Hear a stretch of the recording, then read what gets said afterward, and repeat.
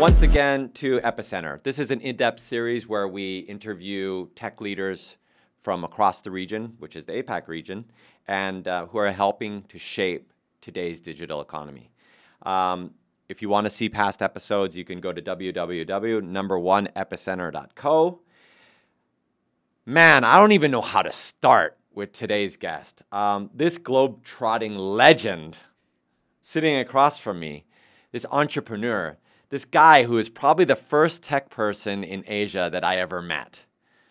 Mr. Rich Robinson, welcome on Epicenter. Ronen Mense, ladies and gentlemen. For those of you in YouTube and video land, look at this swagtastic The Epicenter mug with Ronen Mense. Ding, I feel like I'm on Letterman or something. I don't know how they pulled this off. The Joe Rogan experience, the Ronen Mense experience, right? Well, we still got some time before Spotify calls to put us on, but Rich, dude, we've known each other for quarter of a century, right? Quarter of a century. So we just gave away our age. Right. I'm 30, you're 32. But I think today's topic is for sure something that you're like, I want to tell this whole world out there that there's not one person who knows more about the journey from Web 1 or Web 0 to Web 3 and how we're going to unlock the metaverse. But let's kind of, people got to know who you are, right? No one knows you, or maybe everyone knows you. Like I said, the camera's always rolling. So let's do a quick throwback, because you are the first Lao Wai, Guailo, whatever that I ever knew who was in the Chinese ecosystem.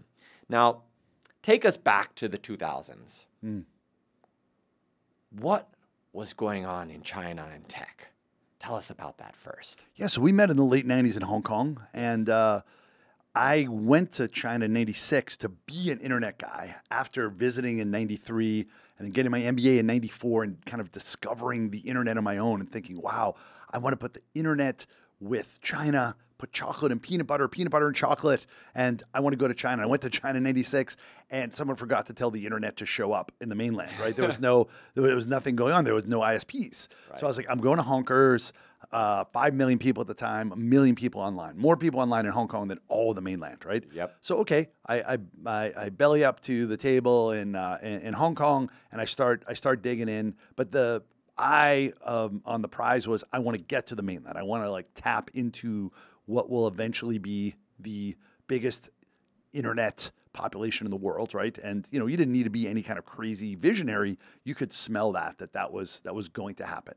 So I go into Hong Kong in the early 90s or late 90s during the dot-com boom, and I worked with a company that did the first website on the internet, the first banner ad on the internet, and I started networking and meeting. What was that company again? It was called Motive Media, and I was head of strategy and media planning for the region, and it was a great way to cut my teeth. Mothership in New York City. They incubated DoubleClick. Wow. DoubleClick was like sitting in the hallways of the mothership when I visited in New York, and then DoubleClick became this monster and probably one of the best acquisitions in the history of the world, right? Of Google. Yeah, and I also, my boss was the guy who did the first banner ad on the web. 468 by 60. I was like, why is it 468 by 60? Why wasn't it like 450 by 50 or 500 by 50? People were like, "Oh, I made your banner ad. It's 460 by 68." It's like, no, it's 460 by. Anyway, he's like, because we did an ad for AT&T on Hotwire.com in 1995, and that was the space that they had in their website. So then, like, that became the standard forever, right? I mean, like, wow. Like the crazy thing about standards, I just saw this XKCD comic. It's like there's 14 disparate standards, and they're all bullshit. We're gonna make one master standard for everything. So then they make this one master standard, and instead of there being 14 standards, now there's 15 standards, right? So it's like, you know what I mean? It's kind of crazy, and that's kind of something that's happening in Web3, but we'll get to that. So anyway, I knew that China was the place that I wanted to be, and I met these two guys who were the founders of Renren.com back in Hong Kong. Wow. I started this internet networking group called I&I, and I just kind of pulled together like my love of, that you share of like just my spirit animal is a golden retriever. I just want to mix with people, and I'm an extrovert. So I started pulling people together, and we had Jack Ma come and speak when they were, the company was like 50 people, and he crushed it. And after that, we started bringing more and more people together. And I met these two founders of RenRen, and then we were a unicorn before unicorns were dubbed unicorns. Even named. And we did a backdoor listing in the Hong Kong Stock Exchange, and we, raised $31 million. And Rupert Murdoch from News Corp personally did the due diligence in the company, and it was this heady, crazy time, right? And we grew to 400 people, and we opened up the offices in New York, Silicon Valley, Beijing, Shanghai, Singapore, and then within 9 months, and then 9 months later, we closed the offices in New York, Silicon Valley, Beijing, Shanghai, Singapore. But I moved up to Beijing with the company. When was that? That was 99, 2000. I was kind of splitting the difference. Right. I had a foot in each boat, and then I went all in to Beijing. And then you graciously introduced us to our mutual friend Desmond O'Neill, the first guy that I met in Beijing. Shout out to Desmondo. It was pretty different. Like going to Beijing in 2000, it was just, very much like you blew your nose and like black coal came out of it. And bicycles everywhere, right? Bicycles. It was a bicycle city still, right? And it's now become a bicycle city because of all the shared bicycles, but also ridiculously the worst traffic in the world, objectively so. But it was also a magical time, and that like anything could happen, right? So it's like and there was very few people online and very few entrepreneurs relative, right? There was Sina Sohu NetEase and a few other companies that had gone public, but it was still very much kind of a nascent entrepreneurial scene. And in that time, you could actually mingle with a lot of these early tech entrepreneurs. Sure. I mean, like Jack Ma. Charles John from Sohu or whatever, yeah. Yeah, it's like, I knew them when they were just millionaires. Yeah. Before they all, the most billionaires in the world are now in Beijing, 100 plus billionaires, right? Wow. And mostly because of tech entrepreneurship, yeah. That is so awesome. And the most valuable startup in the world, Beijing, TikTok, right? Right. And Beijing has become the one place that can rival Silicon Valley. But, that's 20 plus years later, right? And there's a lot in between there. And this, I want to talk a little bit about this Chinese blueprint, right? Because China from early days, like your days of RenRen, Tencent, even till now, the number one, the most highly valued tech startup in the world is ByteDance. And this is 20 plus years of being at the top of its game. Right? Of course, there's been some ups and downs, right? Certainly, yeah. But what would you say is the China tech blueprint going forward? Like, how does China continue to succeed in the way it's been so successful over the past 20 years? Yeah, so, as I said, there was almost nobody online, and now there's, billion plus people online there, right? So there's like a gigantic captive native audience there, right? And it's mobile first, and it's incredibly advanced in a way that people in the West don't really grasp, right? Right. Because it's so internally focused that unless you are in China and have the ability to use these apps, you don't taste it, right? And TikTok is really the first manifestation of that outside of the country in a big way. So there is this one thing that people love to do is say, China is a copycat and China can't really innovate. And that was certainly true in the beginning, in that there was a lot of copycatting. And I think China, had to kind of learn how to innovate. But man, I teach a class at Peking University at the Guanghua MBA. And one of the things I talk about is GDP since Jesus. Wow. So you look at like 0 to now, the first 1,800 years, China dominated, right? And it was mostly a function of population. But, a lot of people don't really understand. It's like Industrial Revolution, China got left behind, but then China's really, really caught up in the last, 20, 30 years. But yes, population really informed the GDP growth, but there was tons of innovation, and there were amazing systems in place, and there were amazing inventions, and there's amazing sort of industriousness of Chinese people, right?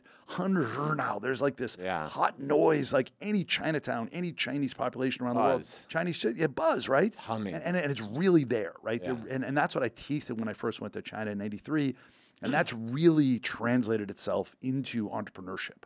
And that's like manifested itself into the speed of things, I have a podcast that I'm launching. It's called At the Speed of China, and it's actually launching later this month.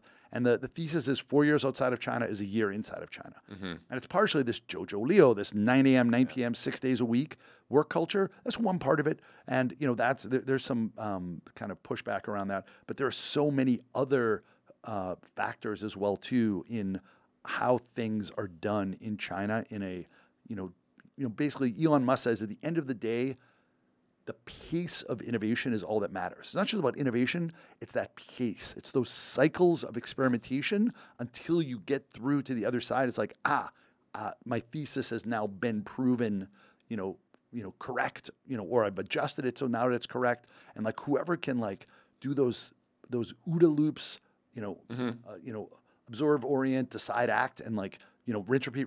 Oh, now we have a fit and like keep going. Like that's who's going to win. And China is so far, advanced in that way is that like, it's really not about some sort of like Steve Jobs genius. It's really about, just the hard yards of just grinding and experimenting. And the resilience there of the Chinese community. Indeed. I mean, so if I reflect a little bit on the evolution of the app economy, right? I mean, no one was leading in 2008. Right? App stores, okay, here's a few apps in the App Store and then Google Play. But everyone kind of started at the same place. But China kind of had a running start because everyone's access to the internet was through their mobile phone. Yes. Right? So you had, number one, funding coming into China in early like 2010, 2011, 2012, right? A lot of venture capital. A lot of availability of state funds, right? Number two, engineers. You had almost 7 million engineers graduating. Grinding out every year. Every year. Grinding into the system, right? And you had a mobile-first economy, right? Where people were just like, they understood mobile experience. And even more, if I may, like there is this, like it's a 5,000-year-old culture, right? With tons of tradition. Like if you want to think about China, you don't think about like, the Xi Jinping or the Mao Zedong, like, 70 plus years of communism. That's, very tiny fraction. You think about like dynastic China, like the old, like you have to understand China. You really have to understand so many dynastic layers there, right? So it's a very like cultured, contextual, deep country, while at the very same time, insanely practical and pragmatic, and will change on a dime. And it's the biggest market in the world too, right? So think about this. Chinese people, hey, we invented paper money, right? And we are the biggest country in the world by population. And we have like the oldest kind of culture. Paper money, 现金再见. Like they got rid of paper money 5 years ago, 6 years ago. It's literally disappeared. I remember going to Beijing with 100 kwai and they're like, huh? 没有零钱. 脏的现金, I give you change. Dirty money. I didn't want to touch it. It's like, and like, I mean, it was crisp. It was crisp because it's out of the ATM. No, but okay, out of the ATM. Yes. But some people are like, I don't even want to touch it, like money, right? Like money. And I tell people coming to China sometimes, like there's 3 types of people that don't use, Weixin Zhifu, like WeChat Pay or Alibaba Pay. It's like very, very old people, very, very young people. And you, tourists, right? It's actually like a problem. It's like, oh, we don't take credit cards. You don't have and digital money became so widespread and so rapidly adopted that it would it literally disappeared overnight. And name cards, that sort of dance of 2 hands on the name card, that was such an ingrained part of Asian culture, but specifically Northern Asian culture, disappeared. Sao Sao. So you just scan the barcode, and now that's become part post-COVID. I was just at Korea Blockchain Week and at this Play to Earn thing. Everybody's like, okay, scan my Telegram, my WhatsApp. Scan my WhatsApp. Yeah, we take a selfie, we send each other a thing, right? That's the new dance. And that dance in China has been going already a half decade. Yes. So China's really pioneering. But that China blueprint that you said, that's informing the rest of Asia in a way that they're not looking to Silicon Valley. They're looking to China. This is such an awesome segue because we're talking about the China blueprint. We're talking about one of the leaders in technology, obviously economic powerhouse. Let's kind of move into this evolution that we're seeing right now. Web 1, Web 2, and where you're spending a lot of time right now in Web 3. So, I mean, how does an entrepreneur out there, or how does a company who's been relevant in Web 1, relevant in Web 2, and now looking at Web 3 as like, what do we do next? What is that blueprint? How does an entrepreneur go and unlock this metaverse? Great, excellent. Yeah, so let me frame that for you. So a lot of people talk about Web 1 is read the internet, right? You can just like, it's a static, one-way website. It's a brochure kind of. So Web 1 is read. Web 2, read, write. So I can write now, but not just post something on Twitter or Facebook. It's basically 1990 to 05 was Web 1, 05 to 2020 is Web 2. I can also write a video or a podcast or audio, video, text, whatever, right? So I'm interacting with the web. Web 3, read, write, own. So now I can actually have broad digital asset ownership across the internet. Like that's the problem, because that's a problem that's being solved, because right now we are all in kind of these fiefdoms where we're serfs, SERFs. Yes, serfs not surfing waves. on the internet, right? Yeah. Yes, and we are lords of Google and the kingdom of Zuckerberg or whatever, right? On top of Activision, the shoulders Activision of Blizzard, the giants, right? So when we first met in the late 90s, it was like, you look at all the top companies in the world, they were all energy and commodities companies, right? Right. Now it's all the data, right? Yes. And it's they used to call them the FANGs, but let's just call it like Facebook, Meta, Google Alphabet, Apple and Netflix and Tencent and Activision Blizzard and all of these companies now, they all take the time and treasure and data of their users and they funnel it straight up to their shareholders. And it's something that I think in a way it's very Matrix-esque, right? It's like you're in bondage and you don't know you're in bondage. Take the blue pill to go back to Web 2. Take the red pill to go to Web 3. So I took the red pill early last year. Company called Animoca Brands, based in Hong Kong.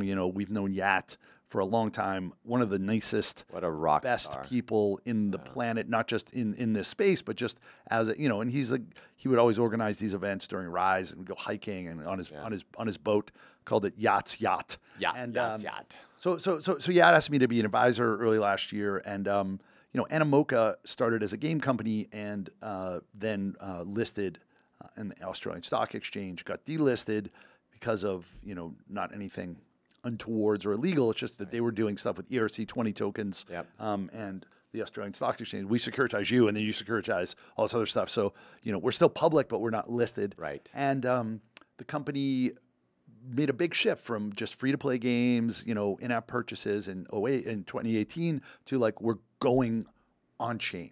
And I wish I could say that I smelt it and I understood it immediately. When I was like, I remember chatting to Yat, and I was like, blockchain and games, like blockchain is for like crypto and for like supply chain management. Like explain to me. And then he's like, you can own your digital assets, right? When you buy an in-app purchase, it's usually like that kind of like digital asset kind of has three categories. One is utility. I have a sword. I have a tractor. I have a horse, right? Yeah, race car, right? Or I have some sort of, identity or status, right? This is my avatar, and these are my sort of badges or whatever. And then there's some sort of like self-expression, like I'm gonna give you a high five, or I'm gonna send you roses to flirt with you, or I'm gonna do whatever, right?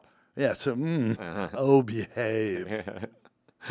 And those kind of like three categories, wrapped into one. People were buying that stuff, the Shuni Wupin in China, like in a big way. Like Tencent, for instance, Tencent gets 85% of their revs from in-app purchases, digital items, and 15% from ads. Facebook, it's something like 15% from games and digital items, 85% from ads, right? Right. Who's more aligned with their user?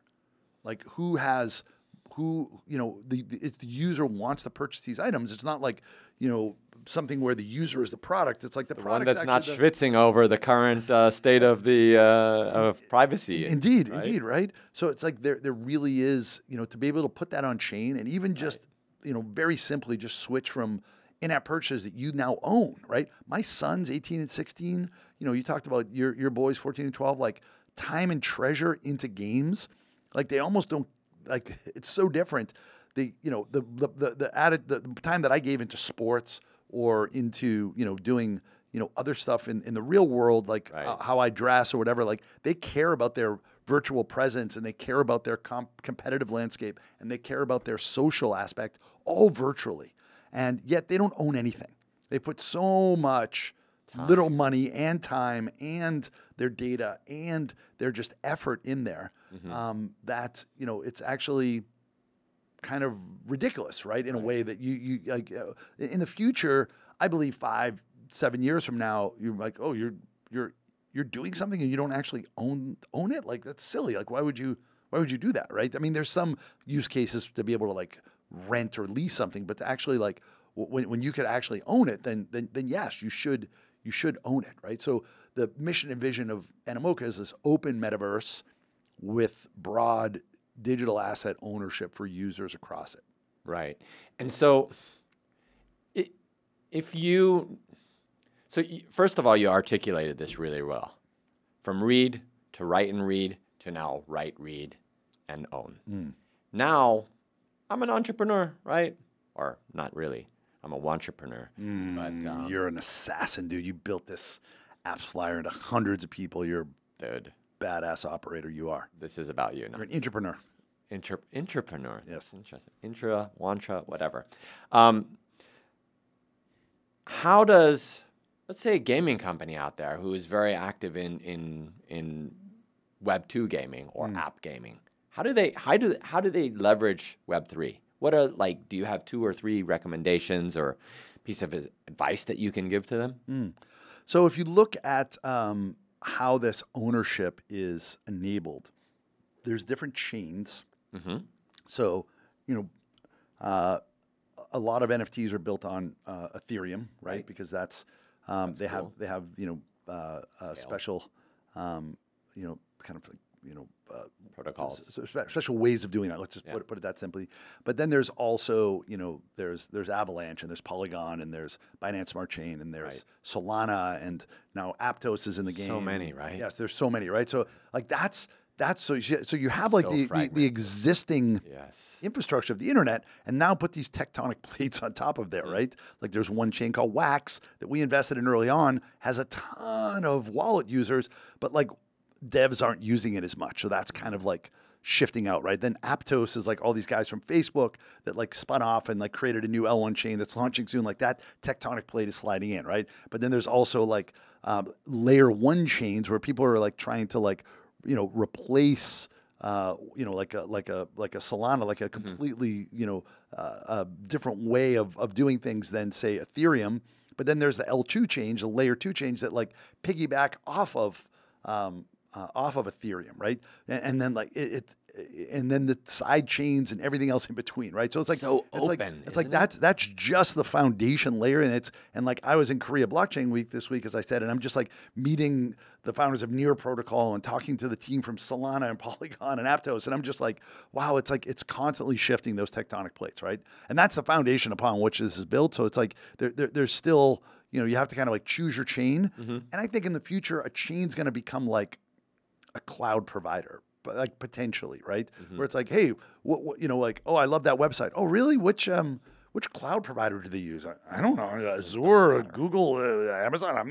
I don't know, Swibian, right? And it's like, and I think that's gonna, as an end user, like as a developer, you're like, you care, right? A corporate maybe a little more Azure, right? And startup maybe Amazon or Google is like, but like as an end user, like you shouldn't really have to worry about that, right? It should be seamless, right? It should be all about the end user experience. Indeed, that's like that bar none. It has to start there. Absolutely, well said. And like I look back at like, that was one of the reasons why I was brought on as an advisor, because I've been through this, Web 1, Web 2, smartphone, China, right? Where it's like we clearly remember like Google or like any of this like eBay or Amazon, like that's bullshit. Like, right? And like, oh no, it's like Facebook, they have no business model.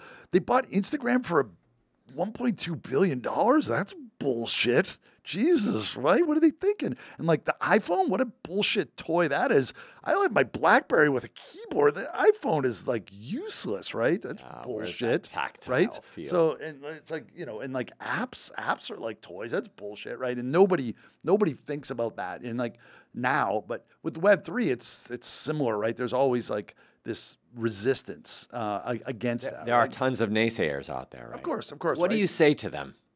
Well, I believe that this is not once in a decade or once in a lifetime. I believe it's like once in a century. Wow. Because this is something significantly different from before, because when things are on chain and the permissionless and the decentralized and the distributed nature of this is going to change things in a way that we don't know what's coming. And it's going to be chaotic, and there's going to be up and down cycles, and there's going to be downsides of it, but it's going to have a seismic societal shift. Like, I believe that, writ large, Web3, on-chain, digital assets and just industries are going to get more gamified, get more tokenized, have a lot more power to the user. And it just kind of, it makes a lot of sense. Like, one thing that we invested in is called fan-controlled football. It's a new sports league. And it's kind of like rugby sevens, but for American football. And it's all played inside one stadium in Atlanta.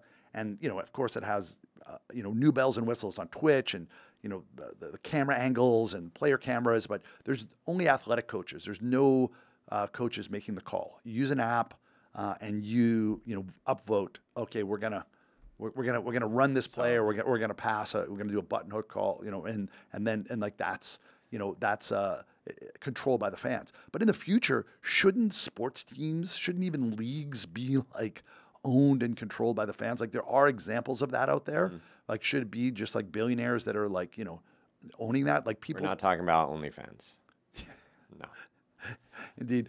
So, OnlyFans, front slash Ronen. I want to ask Ronen Mense, but the S is a dollar sign. It's a Q. Yeah. I want to ask you a question, because in Web 2 we see that there's few big tech that own it.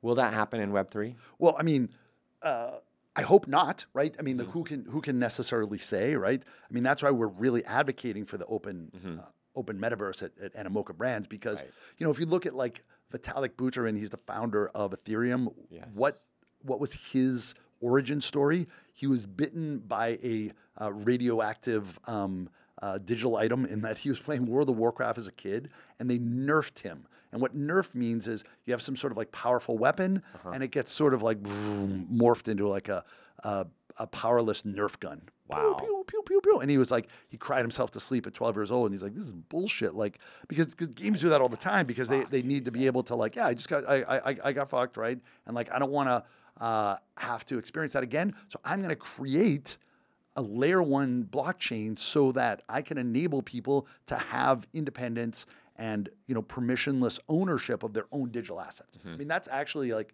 he publicly talks about that a lot, right? And so we're, of course, Zuck and crew and everybody else who has any kind of like major, Web 2 company, like their entire existence is like, let's survive and thrive, right? So they're going to want to like, continue that and contain this. Yeah, and like, but like history tells us that like, if you look at like Nokia was the #1 brand across all of Asia Pacific, right? It was like globally, it was like, and then like, there's even a video you can like, it's like the CEO of like Nokia like sobbing, like, we did everything right, and like, and they just like disappeared, right?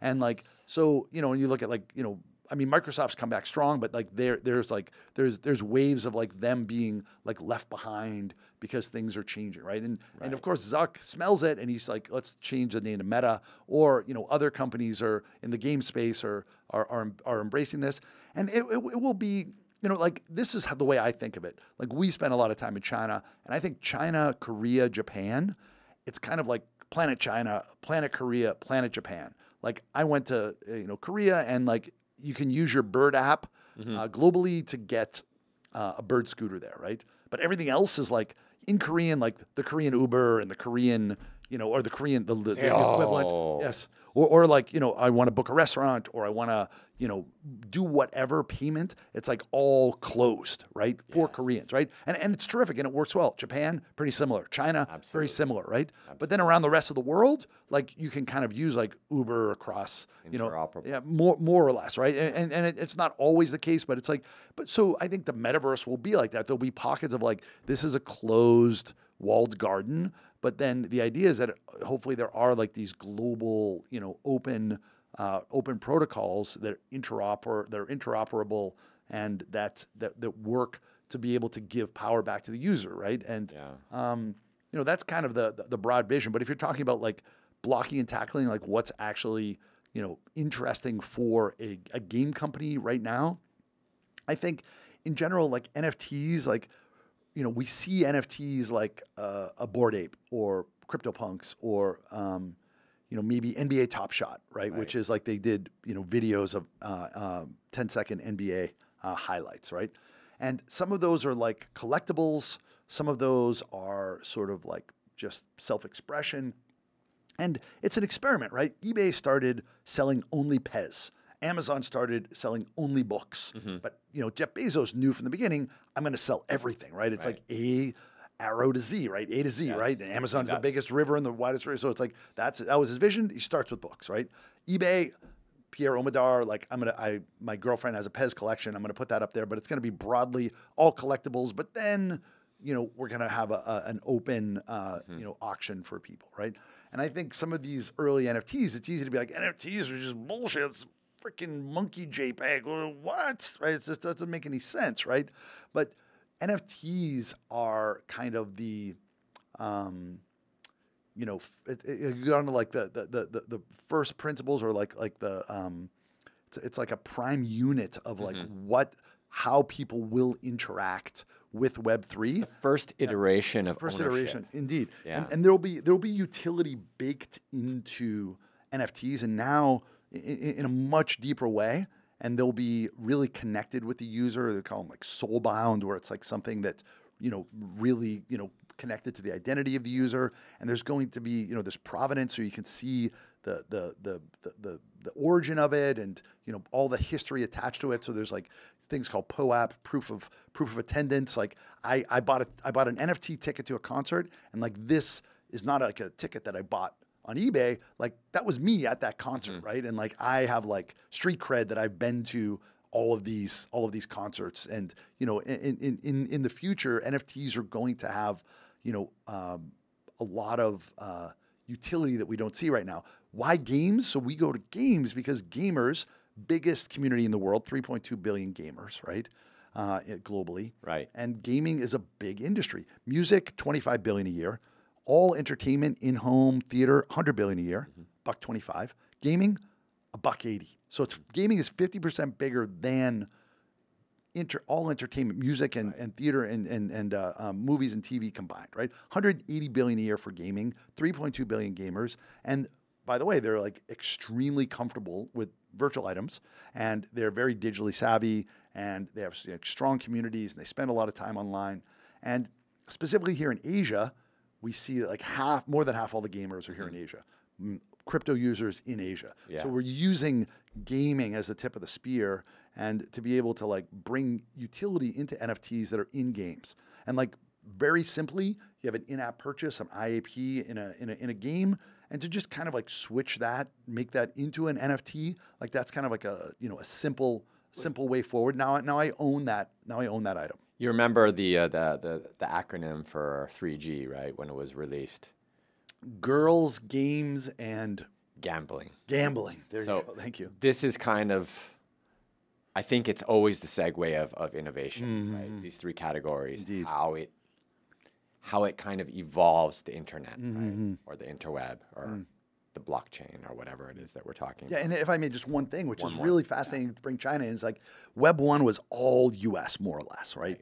Web 2, very strong European, player, especially in places like, Sweden, a lot of unicorns coming out of there. But really, like, it was really Web 2 was like US and China really kind of dominated most of the, unicorns and just overall market share and, mind share globally.